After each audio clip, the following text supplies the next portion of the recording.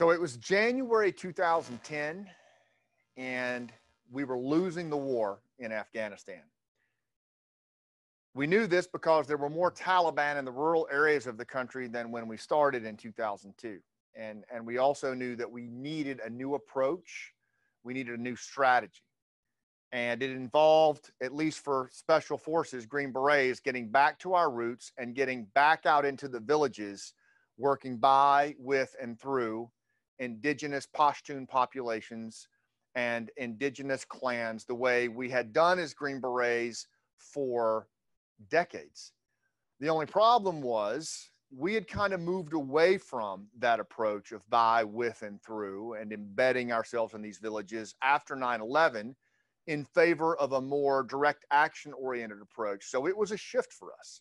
The other challenge that was happening was that these villages that we were going to move into and work with and help these local Afghans stand up on their own against Taliban threats, they were going through a churn of activity. They were going through a churn of just erosion of social currency that was really debilitating, and it was going to make our work very hard. They had become severely distracted by all of the change that was happening around them. They had also become disengaged, a lack of purpose, just decades of suffering and drought and food insecurity. And most of all, they had become severely distrustful. They were already an in-group and out-group society, a status society, but because of all the conflict, 40 years, imagine that, in your neighborhood, nonstop conflict of 40 years where even the children have post-traumatic stress. They had become distrustful. They had lost trust in each other, and they'd sure as hell lost trust in us. So we had to move into these communities and in our best possible way, engage them and cross those gaps, overcome that churn. And a lot of what we did to do that was not elbowing our way into the villages like we had done for 10 years, you know, with our body armor and RoboCop look. I'm from the government. How do you like me so far? But we got back to our roots, and we started using our old school interpersonal skills, our what I call the Lawrenceian skills, the skills that T.E. Lawrence used to connect with the Badu Nation in World War I: storytelling, active listening, attunement, physical presence. And I found myself doing a lot of that. It was one of my roles in this village stability program that I wrote my book Game Changers about, was about how we engaged these locals at a community level. And a lot of it was storytelling. And these were mostly agrarian societies. They used low-tech 19th century, 18th century, in some cases, technology to farm. And so, you know, I would face these situations. How in the world am I going to make a connection with these elders who have all of this distrust, disengagement, and distraction, and we're so different? And what I found was I would always tell a story that was usually around tobacco farming. I would talk about my family farming tobacco in the mountains of Western North Carolina and all of the hardships that went with it, the struggles. I would tell stories about my brother and me hanging tobacco up in the barn because we were the youngest, so we were the highest, and falling down through the rafters, and the times when the yield would be so low and we were wondering how we were going to make ends meet. And the interesting thing was that those elders, although they had never farmed tobacco in their life, they were right into that story with me. They were always leaning in and nodding very quickly because they understood struggle. They understood farming from a subsistence level. And there was an immediate connection. We didn't talk about the Taliban.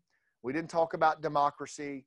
We simply talked about something that we could both connect to, and it was around a story. I would tell that story, and then they would share stories about their farming experiences. And over time, we started to bridge those gaps and build a connection. Now, I will tell you, while that was a very sporty situation, there's nothing unique about that churn that we faced there that you're not facing now. If you're watching this podcast, and I want to welcome you to our Rooftop Leadership podcast, you're facing a lot of that churn right now. You are facing that triple D churn. There is absolutely distraction in your life right now as you think about it. Right? There's distraction, and a lot of it's coming from just the modern world we live in. It's very transactional. There are the devices that we're all on these days. And of course, there's all the uncertainty that's happening in our world today, right? There's just a lot of uncertainty, and that causes distraction. There's a lot of disengagement, right? According to my Gallup, 85% of the population in the workforce today is disengaged, right? And this work from home is really adding to that. It's causing us to lose our sense of purpose. And I see this every day when I engage people, and we've got to be mindful of that. And then finally, you know, just like we dealt with distrust in those villages, there's also distrust in the world you live in right now, right? According to Gallup, 2/3 of Americans no longer trust their neighbor. And according to Robert Putnam, in his book, Bowling Alone, this really started back in 1972, just this ongoing erosion of trust. But if you look at some of the things that are happening with social injustice today and other things, it's compounding it. So these are just realities in our life. It's our baseline that we have to deal with, and it's things that we're up against, and some are more pronounced in areas than others. But as you think about this tonight, I want you to think about how is this churn of these 3 Ds affecting how you engage your clients, how you engage your employees, even your neighbors and your kids, right? It's a factor.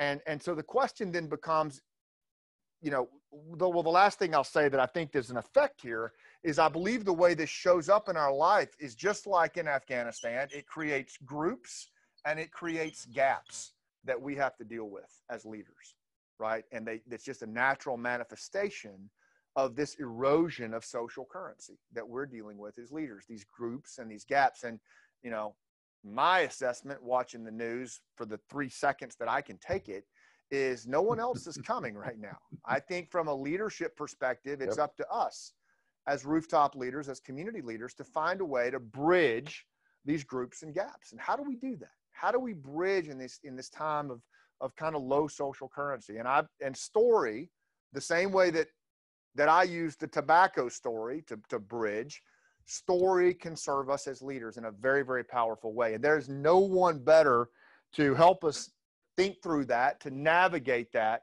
than Dr. Kendall Haven. And I am so excited that he's with us tonight on our Rooftop podcast of High Stakes Storytelling. That's the title of tonight's episode. And we're really asking ourselves, how can we bridge trust gaps through stories? That's what we're going to talk about in this podcast, so that you have these kinds of answers to understand why story is important in this modern time and what you can do about it. And I want to share Dr. Haven's bio with you. He's a very, very modest person, but you know, you're going to see real quickly why from my work that I do in narrative competence and helping leaders tell stories in high stakes situations, this guy right here is the guy that's the pillar that I draw from. So he's an internationally recognized subject matter expert on the cognitive and neuroscience of story, a field that he helped create. Kendall is a performing master storyteller and the only West Point grad to turn professional storyteller. I love that. For over 35 years, he led the research for the National Storytelling Association and the International Storytelling Center into effective story structure and into the process of story-based influence and persuasion. That's where we're going to go tonight on how you can be thinking about the use of story in these low trust times. He's been designated as a distinguished visiting scholar at Stanford. He has consulted extensively with the DoD and has been selected as a topical expert by the State Department. His 2 seminal works are Story Proof and Story Smart. They've revolutionized our understanding of the neural and science aspects of the story elements that control influence, empathy, emotion, and persuasion. He serves as a story consultant to departments in various governmental agencies and to the Singapore Armed Forces, as well as numerous corporations, nonprofits, and educational organizations. and he's probably going to hang me up for reading that. But I just, I want you to know who you're dealing with tonight. I want you to know who you're going to be getting these insights from. I was telling him earlier, both of these books are so scuffed up from carrying them around and doing the work that I do, and I know you'll feel the same way. The reason that I brought him on, though, is that I think he's a game changer in storytelling, and one of his monikers that he uses, and I think this will resonate with all of you, is he brings the science to the art of storytelling. And what that means to us as rooftop leaders is it lets us take our instincts and turn them into skill. And that's what we need right now, is we need skilled leaders who can employ story to bridge this triple D churn, these gaps. So with that very long introduction and story, Kendall, it's really great to have you on, sir. It's great to be here, and I love that. You're absolutely right. We all do have real strong instincts for story, and for some odd reason, in our culture, in most of the developed cultures on this planet, somehow we disconnect those instincts from learning, so that they wind up being held in the subconscious mind.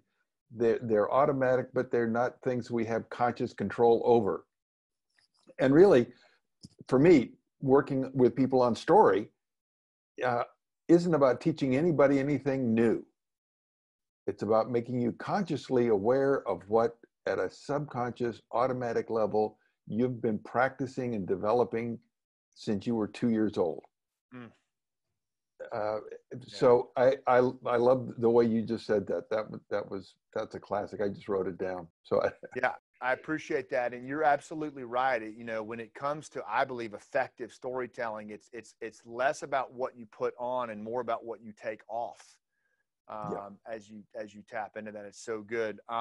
So I'm chomping at the bit, Kendall, to get into the content. Sure. But the first thing is, I love your story. I really do. I love how you came into storytelling. And if you see me looking down as you're watching this, I'm going off my iPad right now I just want to make sure I don't miss anything. But I'd like to start with, would you mind sharing with the folks that are watching and listening a little bit about how you came to be a master storyteller, and then as you wrap it, maybe like, how your journey, what could that mean to us as aspiring students of story? Maybe some things you've learned along the way on your journey from where you were to where you are on this this thing called story. Interesting. All right. Well, West Point, graduated in '68, and so 5 years then in the Army during the Vietnam War. And in 1972, the word was out that the Army would be real thrilled if everybody who could left, because budgets were slashed, the war was over, and it was time to slash the roll call. And so I got out and went back to graduate school, got my doctorate in oceanography, and was doing research work at Lawrence Berkeley Lab, one of the national research labs, mostly for Department of Energy. And along that time, I also met the woman who is now my wife, has been for we've been officially married for 36 years, together for a little over 40. And so when I met her, I was looking for ways to get woo points like you do when you're dating. And she has a sister who had a son, 4 years old, a single mom. And so to get woo points, because the sister lived pretty close to the lab, I would swing by when I had a chance, pick up the kid, and take him to the park to give her a break. And we'd romp and run and play. And if I wanted him to quiet down for a little bit, I found first that he was not interested in quieting down at all. He was a runner until he'd go kind of over that emotional cliff, the sort of, I don't know if it's emotional or if it's chemical cliff that kids will go over, and all of a sudden they flip from everything being right to everything being wrong, nothing being right in the world. He turned into a screaming banshee that I didn't want to have anything to do with. And in order to prevent that, I found the only way I could slow him down was to say, let's flop into the sandbox, I'll make up a story. So he plopped in the sandbox there at the park, I'd make up a story. And I started to notice that every time I'd make up, I was making these up off the top of my head. Every time I'd start a story, this is 82, it's pre-cell phone time, people would start to gather around and listen. And I started watching the adults passing by, some of them three-piece business suits, power ties, carrying briefcases, obviously going important places. And you could see them lean in toward the story and slow down in their pacing as if I was a gravity well. And literally they were being drawn into a black hole. And I, one day in watching these adults who would stop to listen with no guarantee the story was going anywhere. And even if it was going somewhere, they wouldn't know it because they came in the middle, so they missed the beginning. They had no idea where it was going. But yet they stayed and listened intently. It suddenly hit me that people listen to stories differently than they listen to the same information delivered through other forms, other media. The people in the Department of Energy would pay us every year because we had a salary, we'd have budgets that we'd work out with them. So they were paying us to do studies and do reports.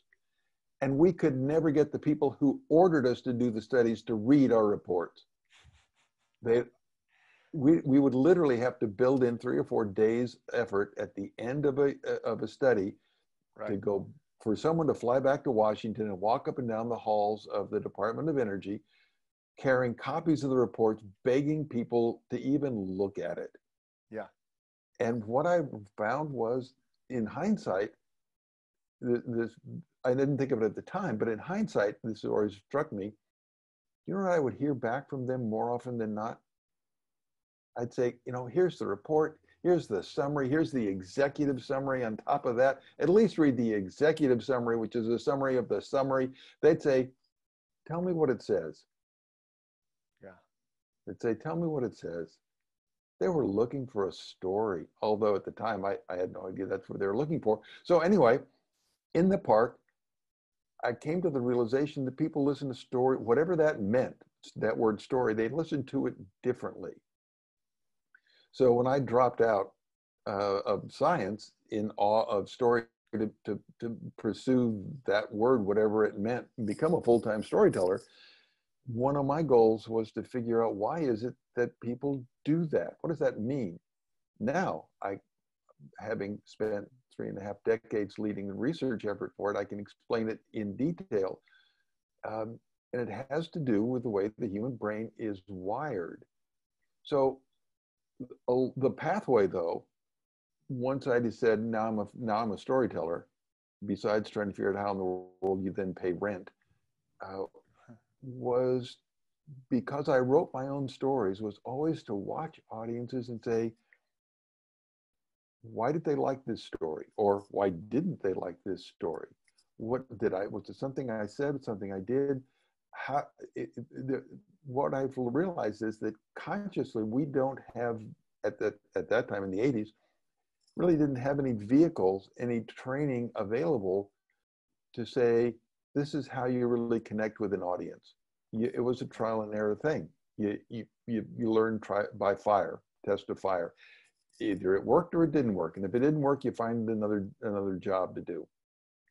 And so it was a very slow effort of building up the experience of what worked and what didn't work, and talking other tellers into doing little experiments for me to see how do audiences respond? What are they looking for in a story, to get to the point where we were really ready to do serious research to unlock the human mind. And then when we could do the research, this is an incredible flip that we can, that has made possible the research and research results that I've done and that other people have done. Always, we've looked at story and said, okay, I heard someone tell a story and the story was good and it worked. We look at the story, we look at the material, we look at the telling of it. I say, oh, I'm going to tell like he tells because he told the story and it worked. I'm going to tell stories like his stories because that worked, without really knowing what about it worked. We don't have a clue as to what about a story or a telling actually registered with and influenced an audience member. Right. We've been able to flip it. So now we're not looking at the stories, we're looking at human brains. Yeah, and that's what I want to jump in there, because that's one of the things for folks, if you're thinking about, like, if you deal with what I love about Story Proof, Kendall, if it's okay if I jump in, is that in the very beginning, these bullet comments that you have that address elements of why story works, you know, it's so compelling and it just hits you right in the face. And so if any leader out there, if you are making a move to bring story into how you market, how you communicate to your people, and you have people in the way, this just blows out of the water the resistance that is there. And Kendall, you've done a ton of action. I mean, like, there's hard data and research that you brought forward, right? It's all hard. It's all backed. Everything in either of those books is backed by a very significant mountain of hard research that has been peer reviewed, tested, and validated on live audiences as well as in the labs. Let me break in and just sort of take a little flip before I introduce a couple of what being able to look at not the story but the mind of the receiver to say what happens. So we're looking at their brains on story and saying, okay, what really registers? A quick example. This is actually, and this is not one that I don't think I put this in any of the books. It happened in September of 2002. Literally September 26th of 2002, 2 days after my 55th birthday. And I can't tell you why, but when that birthday hit on the 24th of September 2002, for the first time ever, it just sort of landed on me that I was approaching what people call getting old. And I wasn't ready for it at all, and I had no interest in it. And I was, and that's when for the first time ever, I really considered and rejected and fought against the whole notion of getting old. 2 days later, I'm in the town of Mariposa, California, little gold rush town. I was going to go to the high school, spend the day there. Had to be there at 7:40. I'm a breakfast person, so I got up from the little motel where I was staying and left at 6:15, which meant that I took my key and dumped it through a slot in the office door because no one was going to come into the office till 8. So I was out of my room, and then realized that there are only 2 restaurants in town that serve breakfast, and neither one opens till 7. The only place that was open was Burger King. So I took my newspaper, went into the Burger King, up to the counter, said, coffee, small coffee, black. Girl at the counter, if you had told me she was 13, I would have believed it. But I suspect she probably was older than that. She smiled back, big customer service smile, pointed at a sign over on the wall next to her and said, senior citizen discount?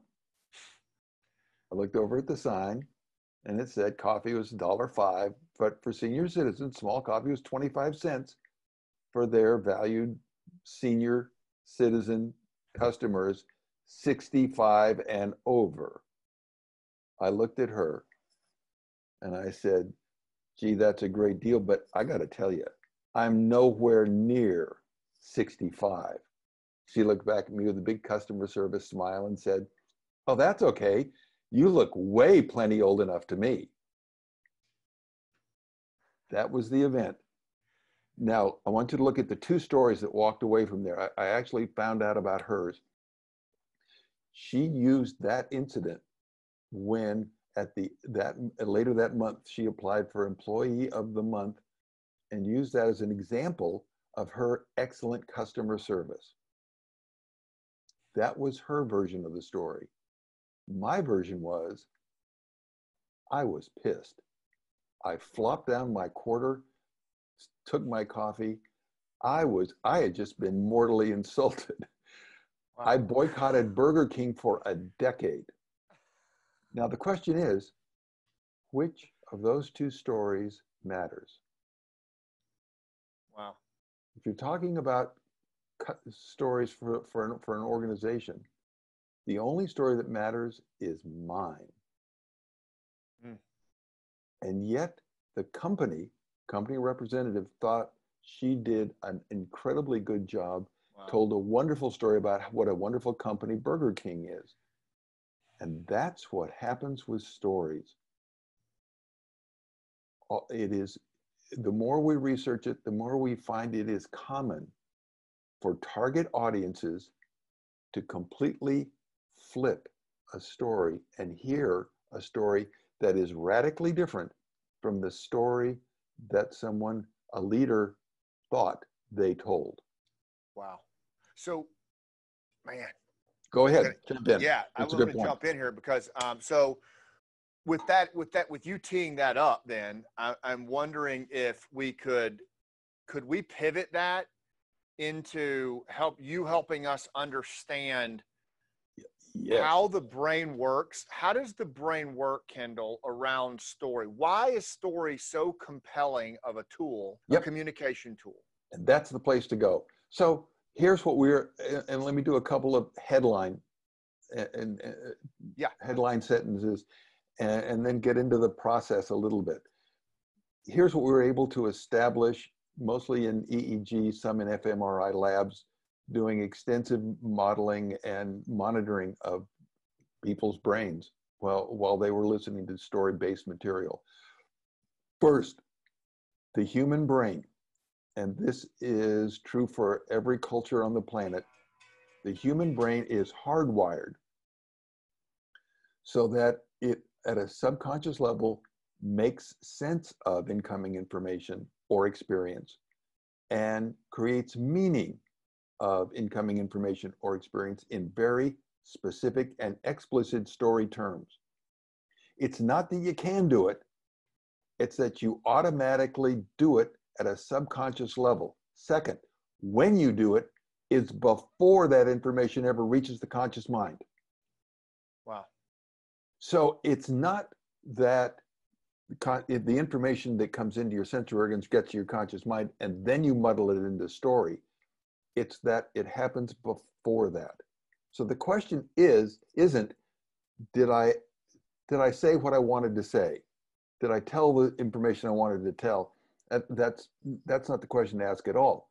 The irrelevant question is, did my target audience hear the information and the story I need for them to hear?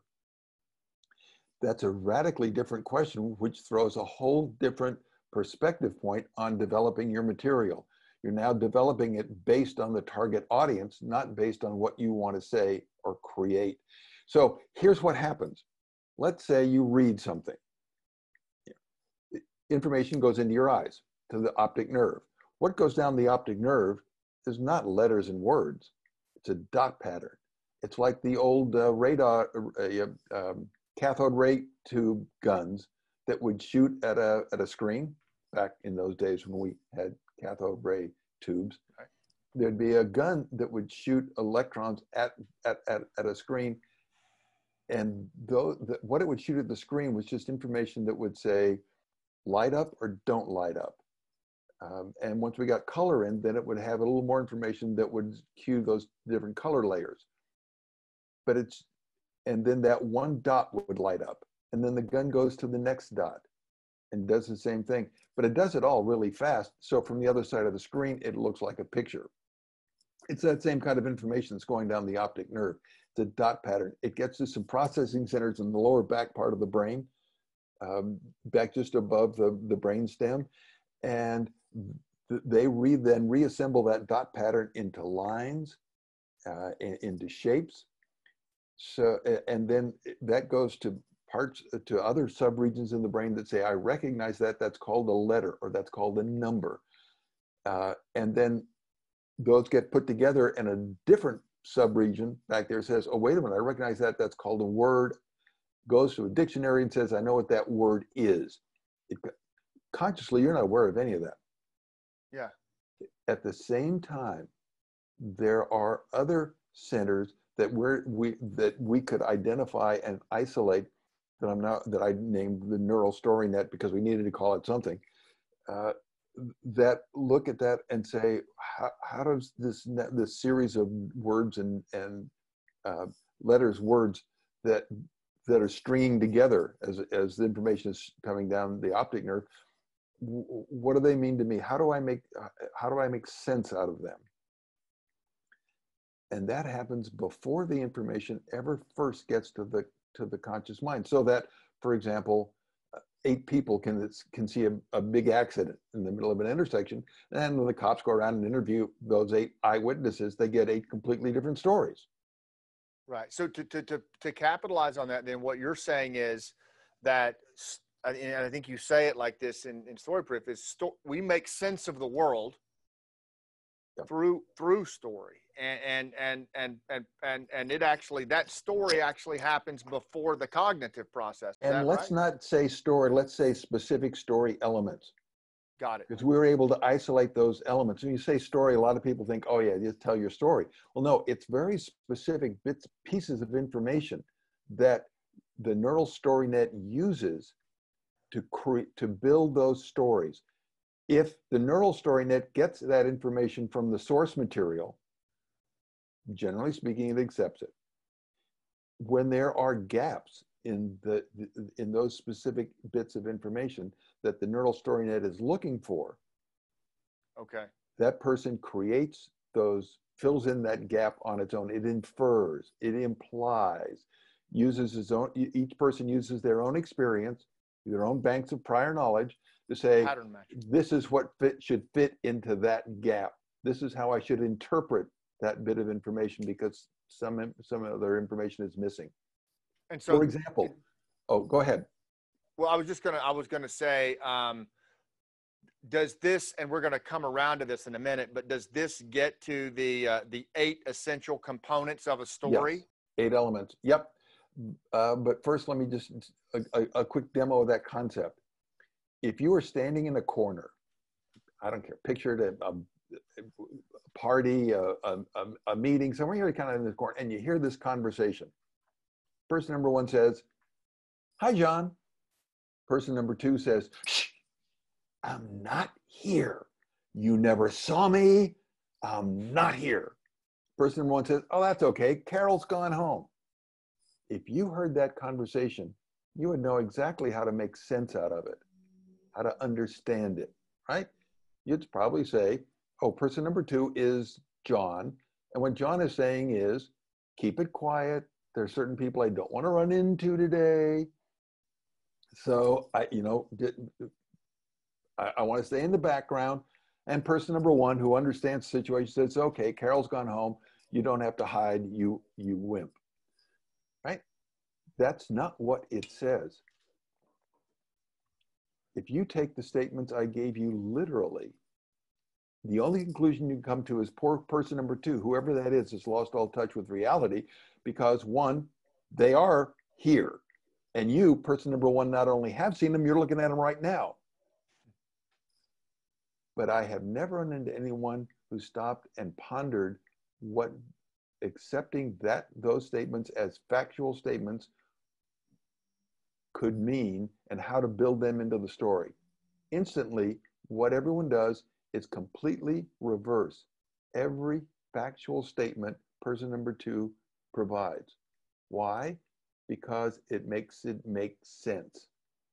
Wow. The brain does that all the time. Right. Now that's a fun little example, but we do it with core content information just as readily. And to make it more dangerous, what reaches your conscious mind is that make sense version, and you think that is exactly what you heard. So we get to the two questions that are the heart of controlling communication, which is really where what we want to talk about is controlling. How do you control communication and effectively communicate with other people in difficult times? Two questions. First, how does the human brain make sense out of incoming information? And we're able to show that's controlled by these 8 specific story-based informational elements. Yep. They're the ones that the neural story net uses to make sense of things. Having made sense, the question is, question number 2, how does the brain then create meaning from that? Meaning is where we start to have some effect on people, some influence. And some people, for some reason, have taken a real dark view of influence. Let me define influence and the actual classical definition. Influence is changing someone's attitudes, beliefs, values, and or knowledge in order to affect and change their behavior. Yep. That's influence. Every time you communicate, that's what you're trying to do. And when you think about these day and times that we're in right now, that I just described, this erosion of social currency, Sure. where we're moving away from each other, I'd say we could use some positive influences like that. Well, I would say I've never heard of a time when we didn't, but certainly it's desperately needed now. Yeah. And so those 8 elements, and I realize we're not doing we're not putting them up on the board and doing diagrams of them. Hey, Kendall. But I can list them real quickly. Go ahead. Yeah, before you hit the 8 elements, I wanted to, because I want to just do a complete pivot into the influence and engagement. But Yeah. would it be okay before you do that? I just want to leave it on a quote that you have that I want to share with them. Sure. It's something that I read a lot when I'm training, and it's actually a 2-part quote from Story Proof, but I think it encapsulates. I just want to leave this with the listeners as we pivot into, okay, how do you do it? But if you're wondering, why story is so important, as this is from Story Smart on page 24, it says the brain converts raw experience into story form and then considers, ponders, remembers, and acts on the self-created story, not the actual input experience, not the raw data, not the PowerPoint slides. And then I usually pivot into this next page that you have on page 30. And I say, Kendall goes on to say, unless you shape your material into that specific story structure, then it will pass through the conscious mind with few, if any, internal alterations, additions, and restructurings. Your story reaches the conscious mind, not some other story created by the receiver's own mind. And I just think that's such a powerful thing to really make the case for why story is such a critical vehicle for influence. And I kind of wanted to just put that out there to allow you to pivot now into, okay, now let's talk about influence, engagement, and what those 8 elements are. Okay, so you're absolutely right. The brain of every person with whom you communicate is going to use these 8 elements to build a story. If they get this information from you, they'll use them. If they don't, they'll, as you just read, they will quite happily, that neural story net will fill in on its own, and it does it at a subconscious level so that the conscious mind isn't even aware that it's happening. So stories are all about characters, specifically a few select character positions. We all know about a main character. I've heard of main character. We've heard of the antagonist. There's one other that I'll get to in a minute, these character positions. Second is what we'd call character traits. It's information that lets the audience be able to hang on to a character and make that character be of interest, one way or another, to the audience, to the target audience, so they're willing to hold on to it. Third one, we get to a big one, goal. I'm going to write as you go. I'm going to write them on the board. Okay. So one, character and right character positions. 2 is traits. Well, yeah. Is that 3, right, or just traits? that's good. That's fine, because they are traits of the characters. So, Okay. and again, the traits are just some information that differentiates this character from all the other characters in the world. Right. And so that that character can become just of a sufficient interest to the audience that they'll hold on to that one. Third, goal. A goal is what a character needs or wants to do or get in a story. It needs to be something that is tangible and visualizable. Peace on earth is a terrible goal. Why? We don't know what it looks like. So we can't really visualize it. We don't know if the story is getting there or not getting there. Happiness is a terrible goal.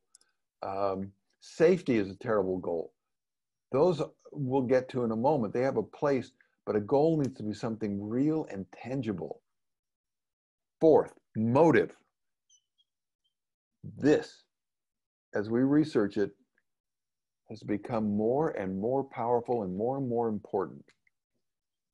It tends to be grossly underemphasized in most schools and most trainings. Motive technically is the information that makes a goal important to the character and relevant to the audience. Can you say that again? Yep. Motive is that information that makes a goal important to the character and relevant to the audience. I hope people heard what you just said, because like that is gold. I mean, it really is. When we think about how we communicate a story like that, that has to be developed beforehand, doesn't it? Yeah, you have to, but motive, it winds up being a far more important tool. We'll go back to it over and over again as before this hour is over. So this is where values, beliefs, attitudes, gripes, issues, concerns, all of those forces that we would call drivers, that drive behavior, this is where they belong. And here's what we were able to show in the lab. We'll call it motive matching. If a target audience perceives that the motives driving a character match their own, always they will start to empathize with and identify with that character. I can take a 10-minute story and flip one sentence in that story that reveals motive information and have an audience member at my whim either start to identify with, root for a character, or turn on the character. Motive winds up being one of the most powerful tools available for controlling how your target audience relates to the characters you put in your story. And this isn't always used in a good way, is it, Kendall? I mean, we see motive matching used by fundamentalists and others. People. All of these elements have no value component to them. They are the tools that control how a human brain receives the information. Yep.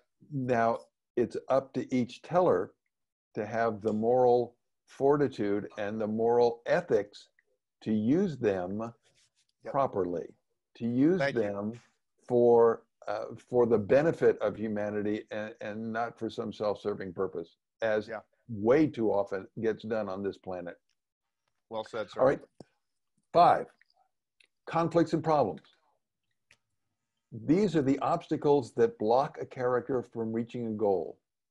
What's interesting is they're only relevant to an audience member if the audience can see that that particular obstacle actually does block a character from reaching a goal. If I said, for example, oh, what's an example?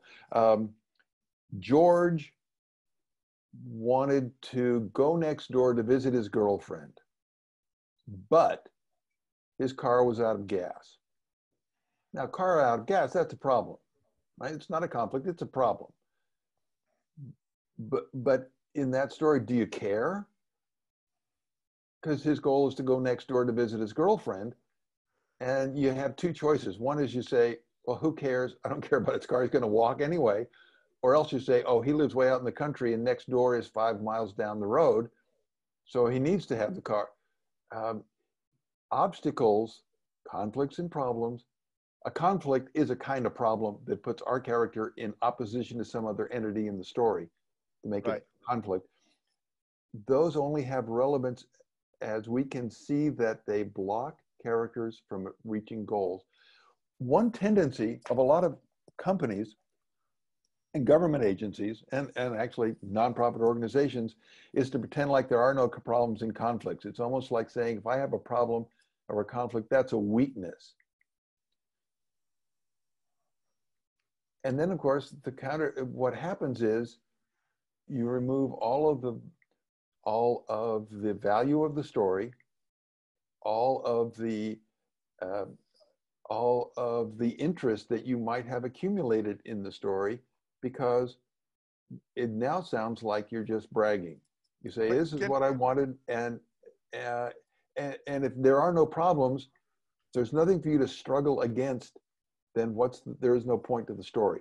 Go ahead. But isn't this what leaders are doing today, Kendall? I mean, in your experience working in corporate America, and I don't want to generalize, but I find that a lot of leaders, they want to show the success story. Everything's fine here. It's the John Wayne. Struggle. Yep. So let me go on, because I want to come back to that point here of one more. The sixth of those elements, and this is another one that doesn't get enough recognition: risk and danger. Risk is the likelihood of failure, the probability. It's a mathematical probability that something's going to go wrong. Danger is the consequences of failure. It's what happens to a character when something goes wrong.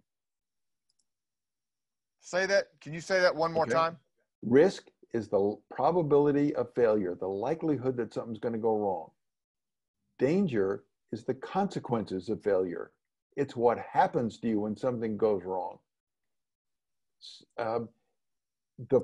Those two, risk and danger, are the primary elements that create excitement in a story. They create tension. And the old saying goes, as goes tension, so goes attention. Tension is created by risk and danger. They come from the problems and conflicts that block a character from reaching a goal. It is amazing to me how many organizations and companies don't want to talk about risk and danger. They want to make it look like everything is fine. We have no problems. There's nothing can go wrong. And the story not only is boring, what happens is the audience then turns on you. Yeah.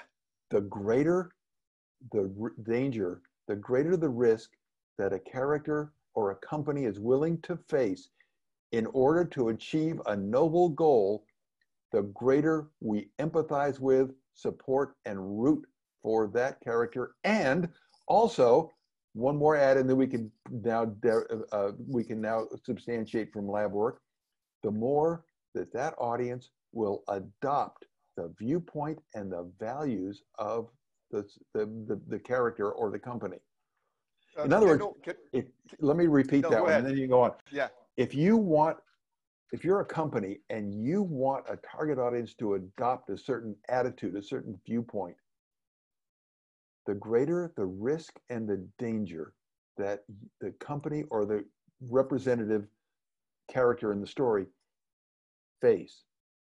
in order to achieve a noble goal, the more likely it is that your target audience, even though they'll do it subconsciously, will adopt, not only empathize with, not only identify with, but will mentally adopt the attitudes and beliefs that you want them to adopt. It goes up. It's all driven by risk and danger. Yeah. Go ahead. No, I wanted to, as a fellow soldier, I also want to tell you what an impact your work has had in the veteran space, especially our men and women that are coming home from combat, and we're dealing with trauma. We're dealing with, and Monty, who's just off camera here, my wife and I, we founded a nonprofit called The Hero's Journey. We put a play together that we wrote, and I'm performing with other veterans called Last Out, Elegy of a Green Beret. But what I'm getting to here is I do a TED Talk in Santa Barbara. I'm going to send it to you. I'd love it if you'd be willing to watch it. That'd be great.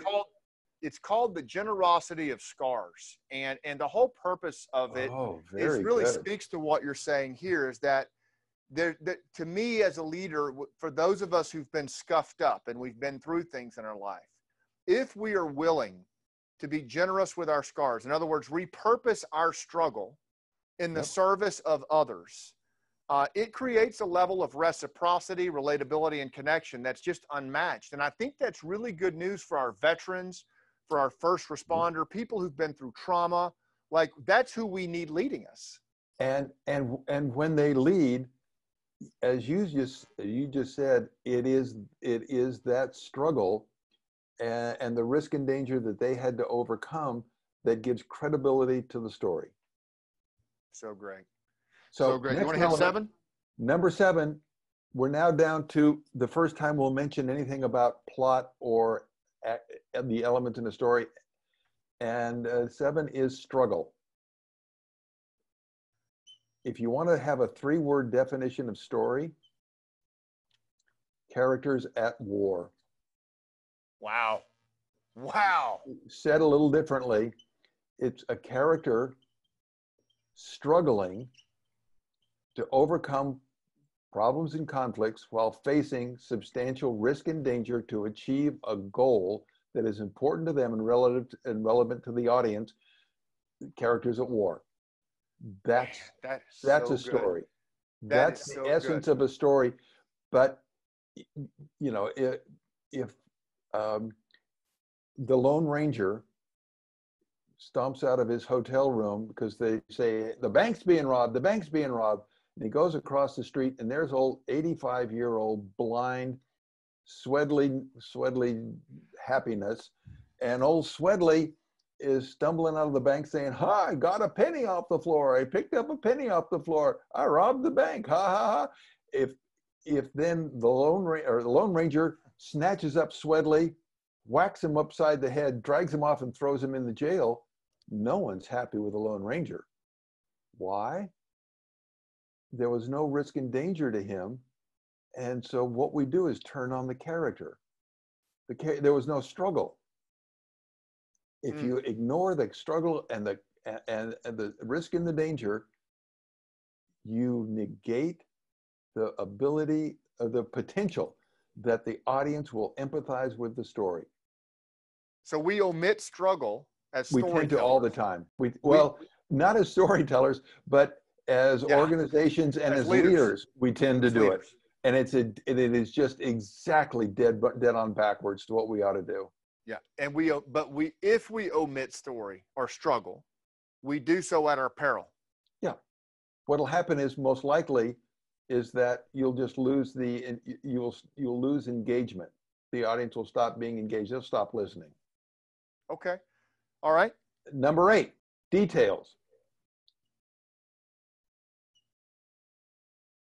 We get information about the world through our senses, our 5 senses. Have for all your life, right? So your brain knows exactly what to do with sensory information when it comes into the brain. What something looks like, sounds like, smells like, feels like, tastes like, we know your brain knows what to do with that.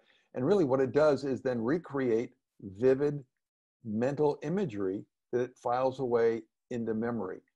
We're very good at remembering pictures. We're lousy at remembering words. So what happened, the reason details are all of the bits of sensory-based information on what things in this story look like, sound like, smell like, feel like, that you put in. The reason it's number 8 is not because it's less important, but first you want to lay out the story, which is those first 7 elements: characters, struggling to overcome problems and conflicts, facing risk and danger to get to a goal that's important to them. And that you lay that out and then say, what pictures do I need my audience to hold in their minds when they see that? And you can't do a plethora of rich, vivid details for everything in a story. It bogs down the pace too much. So you say, what pictures is it important for my audience to hold in their minds? Look for where those moments occur in the story, and that's where you really pile in those sensory details. Wow. And that then creates the mental imagery that becomes the basis in those images become the basis in memory for how we do memory and recall, and then recall the story along with it. Those are the 8. Yeah, that's wonderful, Kendall. And just as an example, one of the folks I work with, he's a pretty senior leader in a big bank, and he tells a story at his all hands about losing his sister to she had addictions and just a range of problems. But he talks about walking into the hospital in the town where it occurred and what it smelled like when he walked in there and what it felt like. Yeah. And you literally feel like you're in the hospital with him. Yep. And what's happening there when that occurs? What actually, because what you file into memory are sensory images. That's what we tend to file into memory. Here's what the research says: the greater the density of sensory imagery for any specific potential memory, the greater the density of those sensory details, the greater the probability you will accurately be able to recall that out of memory, and that when you do recall it, you'll be able to accurately reproduce it in your conscious mind. The lower the density of sensory details, the lower the probability you'll remember it all, and the greater the probability that when you do, you'll distort it a lot in bringing it back into your conscious mind. So you pick those moments, those bits that you really want your audience to hold on to and remember forever, and that's where that's where the sensory information really needs to go. Wow. So as we look at these 8 elements, Kendall, and you know, you've got a leader out there who is maybe going to tell a story to their client about the role that they're playing in this crisis that we're in, or an experience that they had, and they want to connect with their client. They want the story to do that. They want the client to get a sense of them and what they're about. How would you advise that client to think about these 8 steps and come at it? First, story is not the message. Story is the vehicle that carries your message. It is the most powerful, effective, and accurate vehicle available to you to deliver your messaging into the conscious mind of another person. So you think first, who is my target audience? Every effective story is target audience specific. What are their issues? What's important to them? What's relevant to them right now? Second, what is my message? In one sentence, preferably it's a bumper sticker. What is it that what's the message? What's the takeaway that you want them to all get? And then you start to look at, how do I construct my story so that they'll get that takeaway message, and so that that target audience will be engaged by the story and will relate to the characters. So you say, well, what are my options on who I tell the story about? I can do it about myself. I could do it about my company. I could do it about maybe a client. I could do it about a customer that we service. I could do it Yep. You'll have 8 or 9 different options for character. And you say, all right, for each of those, what are the motives that drive them, and how will those match with the motives that I know drive my target audience? So then you pick the character and you say, all right, for this story, a story ends when the main character resolves one way or the other their primary goal. Yep. That's where a story ends. So you say, well, at the end, that's where I want to deliver my takeaway message.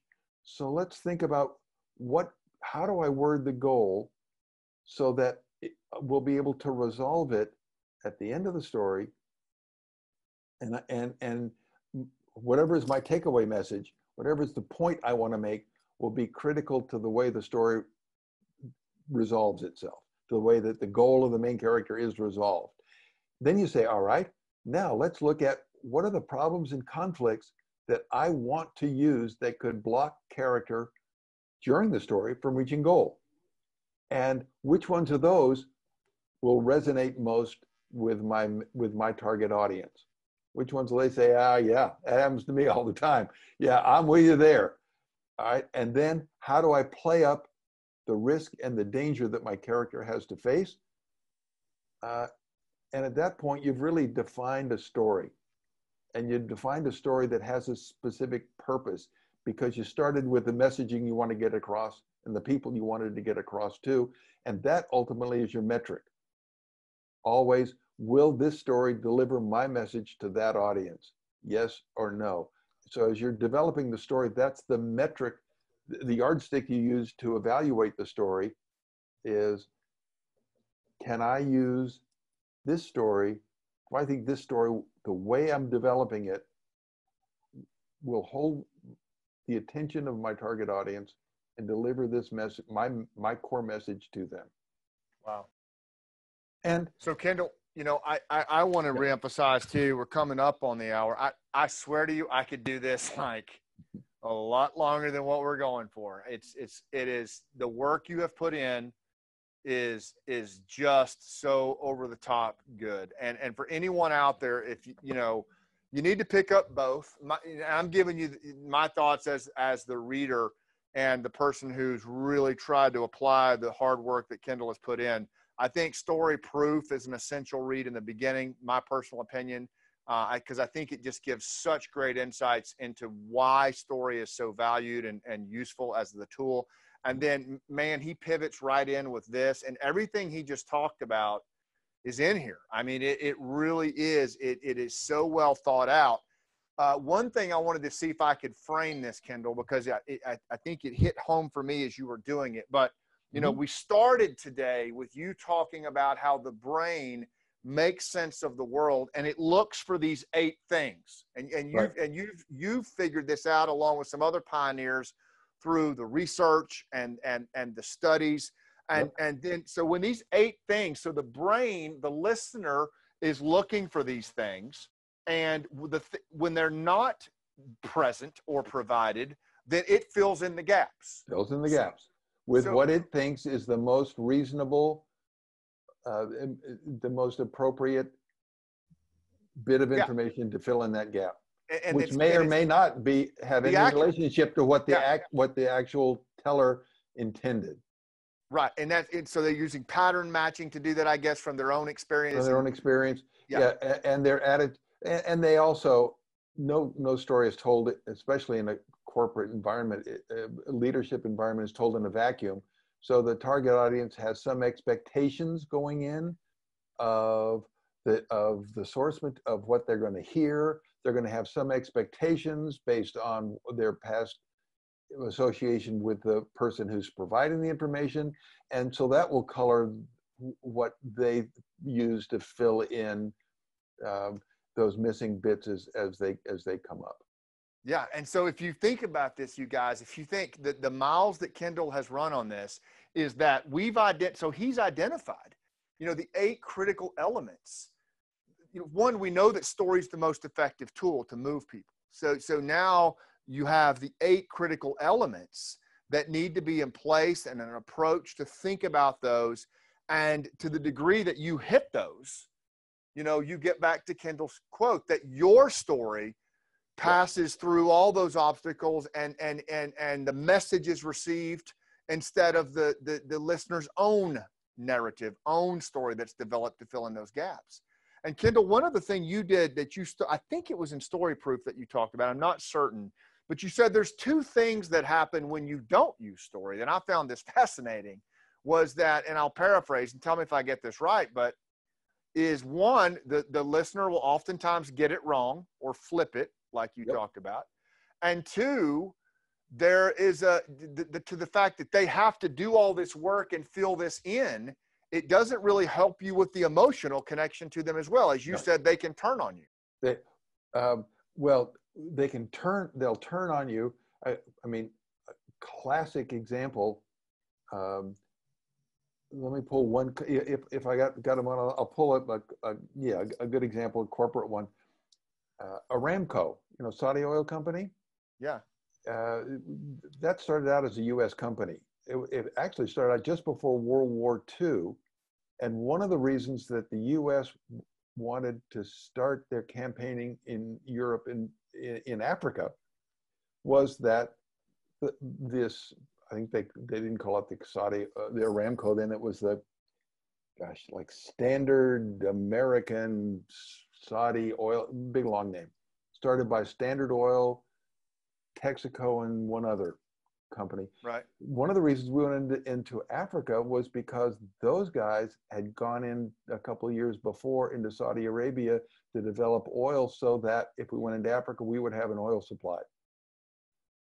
And that was pretty critical at that time. Anyway, 3.5 years ago, they decided they wanted to go public, sell some shares.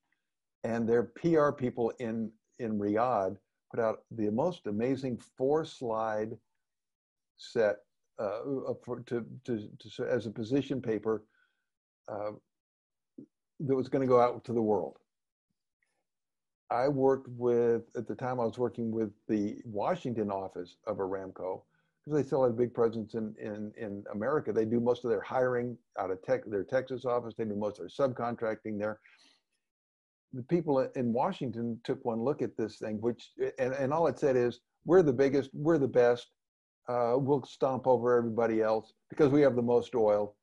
So ignore everybody else, work with us.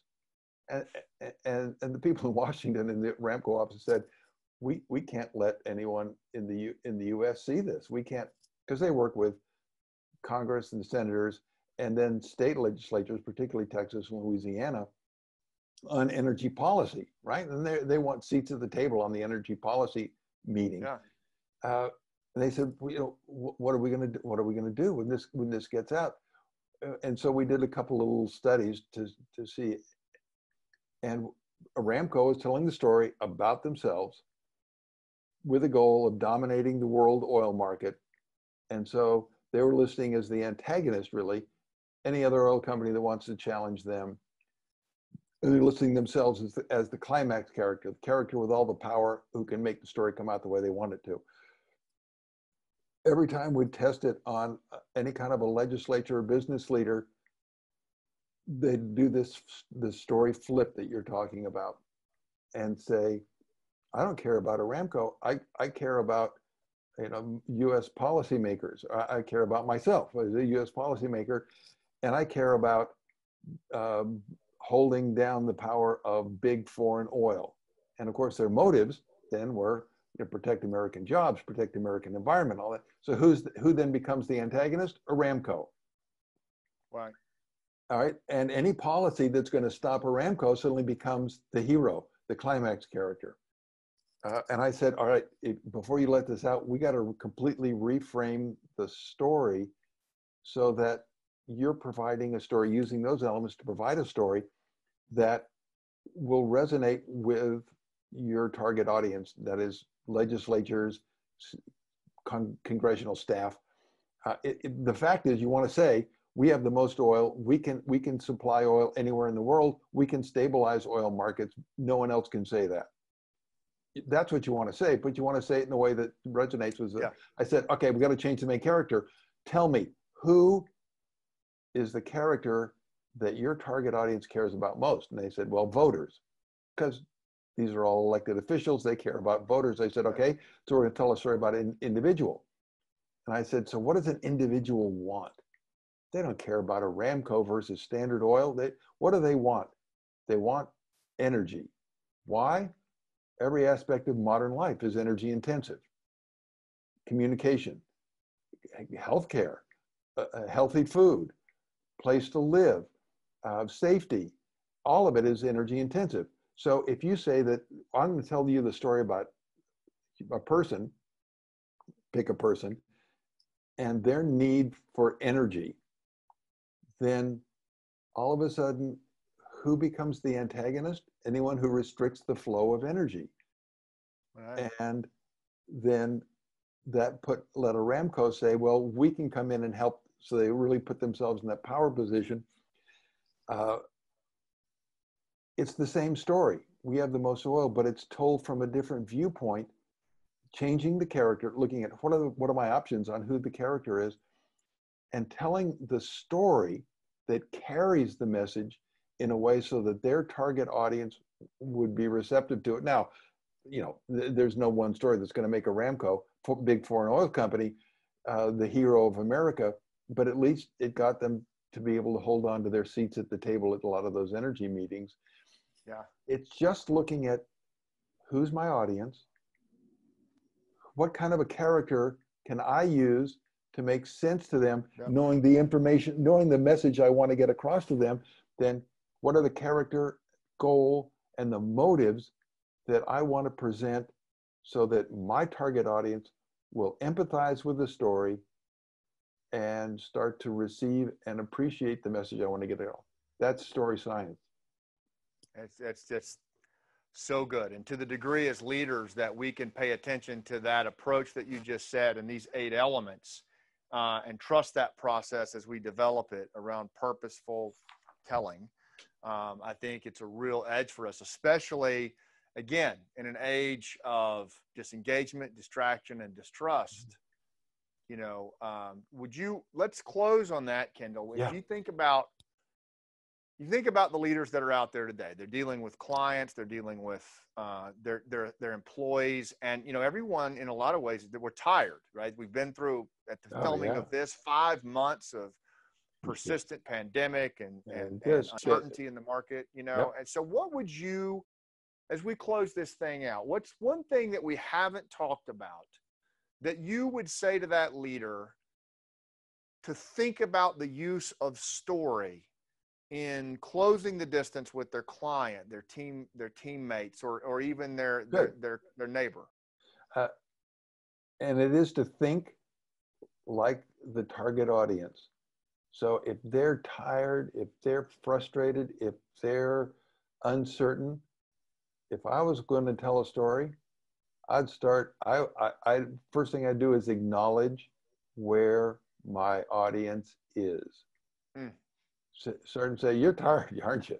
You're fed up with people standing up here saying, here's the new plan. And, and then suddenly coronavirus strikes in our community. And it all gets thrown out the window. Aren't you frustrated by that? Meet the audience where they are. Acknowledge them. And then once you've got that, you've got to say, all right, here's where I want to go. Here's the story I'm going to put out. And know that you've got to put out a goal. What concrete physical thing do you want to promote? Are you saying, what are you after? And push the motives. Why it's important to you, and why it's relevant to them, and why they should listen, why they should be engaged by this story. Once you've done that, then at least you're in the door. You have engaged them, you have their attention, and they're ready to listen to then the rest of those elements as you develop them. Yeah. But that's where I would always want to start. And I think that's what we need to be doing, everybody, as we lead through this. As you think about the connection gaps that we face, that triple D churn, those gaps between where we are and where we want to be.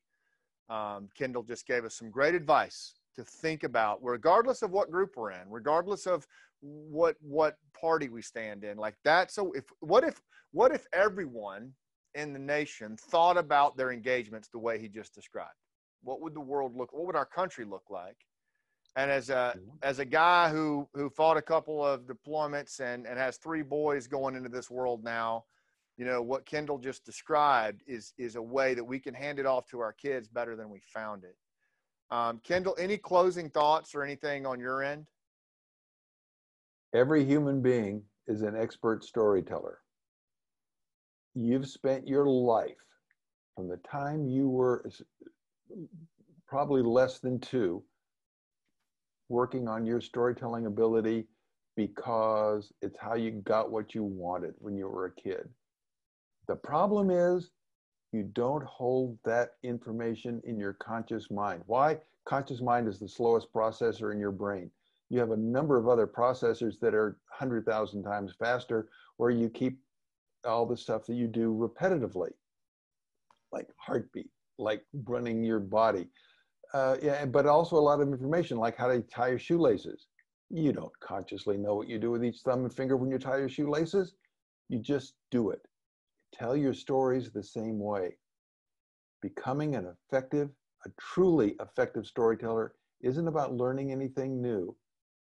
Those 8 elements, they shouldn't really shock anyone. No one should look at that and go, I don't know what he's talking about. I never heard of that.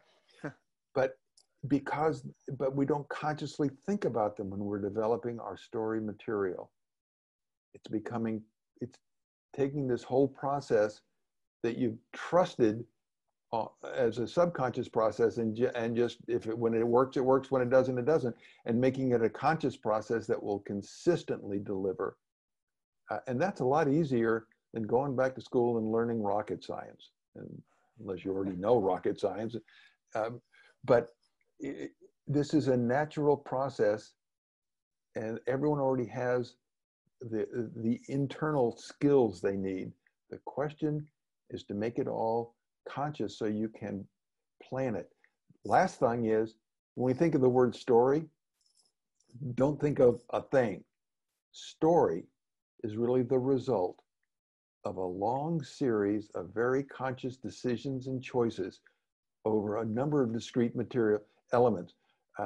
Those 8 elements, how you structure them, how you put it together. Every aspect of story is a variable that's at your total beck and call, wants to be your obedient servant.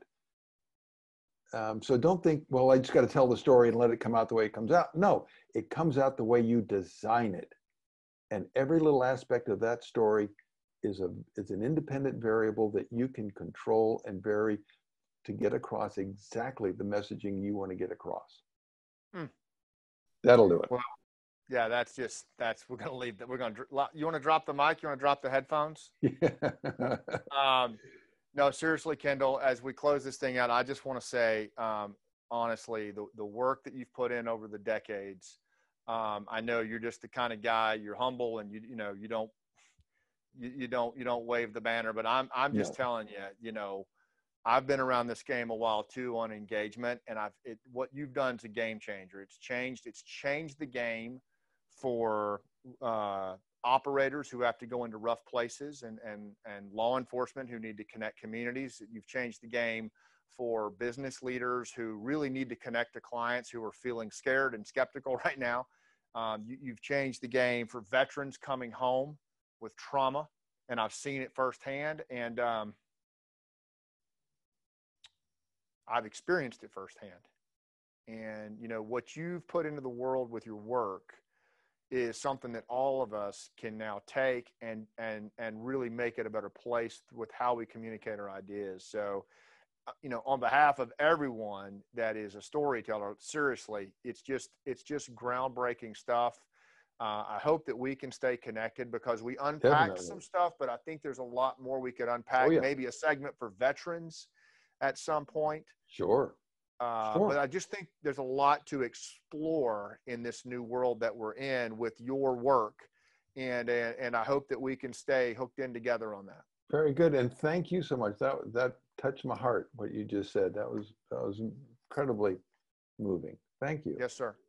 All right. Well, again, we're very, very grateful. I'm going to get you a copy of the TED Talk. And for everybody listening or watching this, I can't thank you enough for being here. This is the kind of stuff that we need to be doing in the world right now. It's this kind of interpersonal skill set that makes us more relatable and more relevant to the people we serve. And that's what people need right now. We need leaders that step up and communicate and lead that way. Because although fear is contagious, so is leadership.